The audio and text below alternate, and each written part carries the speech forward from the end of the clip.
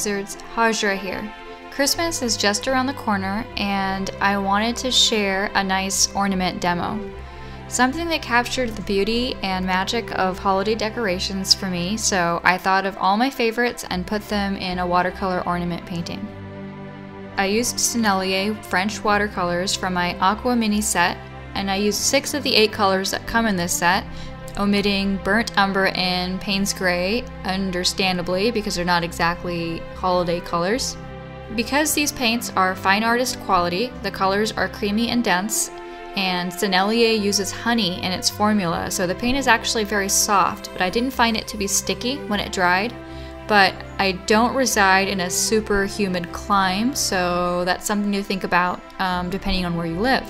I'm starting with the yummy peppermint swirl ornament, and since this is Arch's cold press watercolor paper, albeit the back side, it has some texture, so the lines are a little rough and variegated, but they turn out okay. I've put X's in the fill areas to clarify them for later. As soon as I fill in those areas with that beautiful bright red, the peppermint pops out at you.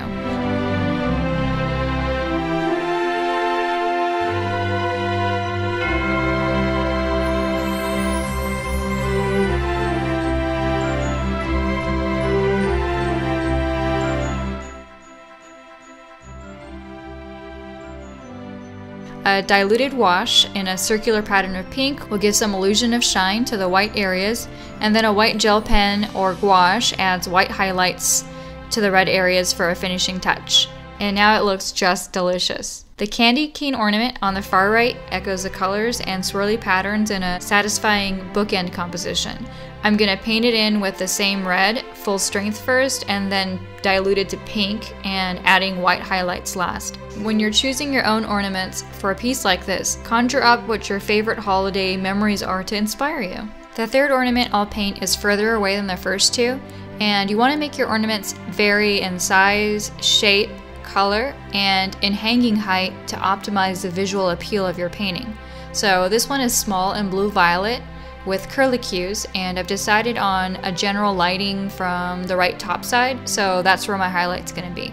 The fourth ornament is a happy Christmassy green to complement the red candy cane, and it's also plain. The two ornaments near it are patterned, and I didn't want everything to get too busy. The plain green is a nice big area of rest for the eye. The bright green also reminds me of Dr. Seuss books, probably because the Grinch was green, and also the green eggs that were loved by Sam I Am. Another orange and yellow ornament cap, and then we move on. The next ornament is a luscious blue with an opulent ribbon on top that I think will be another rich red. I used both of the blues in my set, first the Cinerous blue and then the French ultramarine in stripes. I'm painting wet on dry and lifting a highlight along the center belly area of the ornament to imply glass.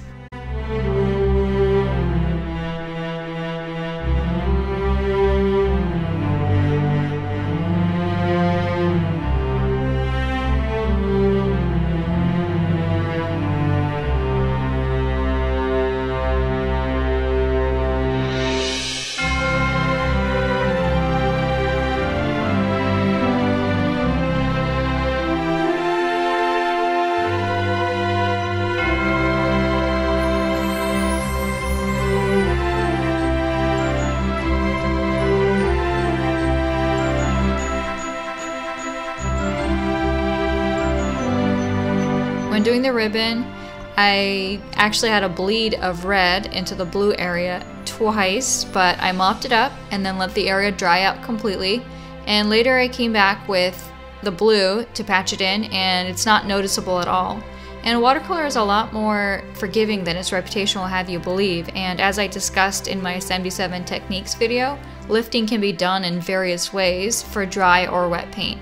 I've done really simple, clean areas of shadows and highlights to keep this bow bright and simple. It's a cheery, Technicolor, Judy Garland, and Oz color scheme here.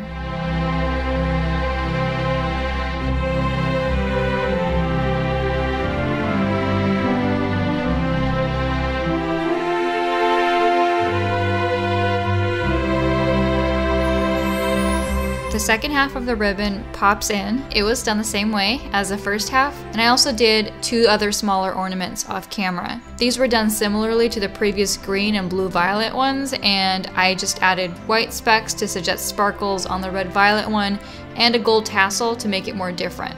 The tassel and ornament chains I drew in with a gold gel pen because it was faster than getting out my gold paint. Now it's time to do the star in sunny yellow and orange to give some warmth to the center. After an all-over light glaze of the yellow, I add some orange mixed from the red vermilion color and the yellow to half of the sections. Blending away edges gives a look of a reflective gold ornament with depth.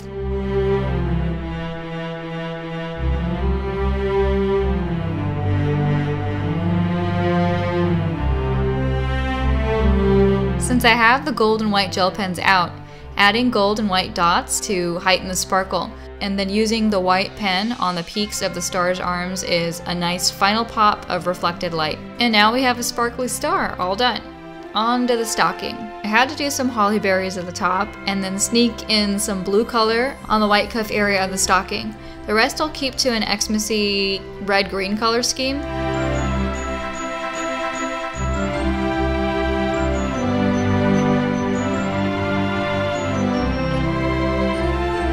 The red vermilion color really is the hue with the most heft in this painting, and you can see how much weight and attention it brings to the toe and midfoot of the stocking. I dab out some light snowflakes for a final touch, and then it's all done.